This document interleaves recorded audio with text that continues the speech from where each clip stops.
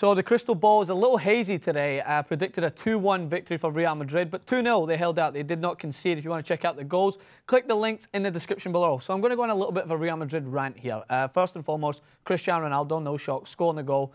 Great header from him, and he also played assist to Marcelo, who banged in one of the best goals definitely in the Champions League this year.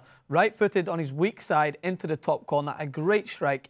It could have went a different way. Schalke had a shot that crashed off the bar. Plate, who came on for the injured Huntelaar, could have went a different way for that. So I think the Schalke are a little bit hard done by. Maybe they had some spells in there. I thought Real Madrid still were comfortable, a lot comfortable at the back. So here's the rant. People are counting out Real Madrid based on their performances against Atletico Madrid.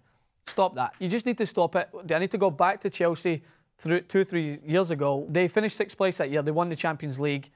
They did not perform the best, but they won the competition. Champions League is different. Real Madrid have had a 100% record in the Champions League this year. Why are people considering them out of the competition because they lose against Atletico Madrid? Yes, Atletico Madrid are their kryptonite, but the Champions League, again, is different, and they perform great. They perform up to the occasion. They're still one of the best teams in the world, and fair enough, they've had a few injuries at the back and they're mixing things up, but they're still one of the best teams in the competition, still one of the main contenders, so it needs to be completely written off that they're a team that might falter to play against a team like Schalke. They're still one of the best teams, and I still predict them to go to the final, and I'm more assured after this performance because they weren't at their best, but they still went in and got the job done. Still a 2-0 victory.